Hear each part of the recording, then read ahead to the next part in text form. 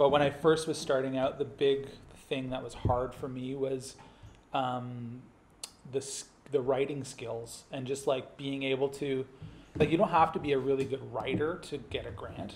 But the thing was trying to express what I was going to try to make and why that was compelling was really, I found that the first few I did really poorly in that regard, where it just wasn't coming across to the jurors like what I wanted to do, right?